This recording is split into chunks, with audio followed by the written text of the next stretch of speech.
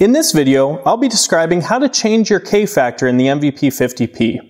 For those of you that are not familiar, the K-factor is the number of pulses coming from a flow transducer that are equal to 1 gallon of fuel. It's not uncommon on a new installation to have to correct this K-factor. There are a number of things that affect the K-factor. The most common are transducer location, the type of fittings and hoses used in your installation, your unique fuel delivery system in your aircraft, your unique flying style, and the typical flights that you make. Please reference the operating instructions of the MVP50P for assistance with recalculating your K-factor. To change the K-factor, from the main screen, press the menu button, scroll down to add fuel and press the rotary knob. Scroll to K-factor.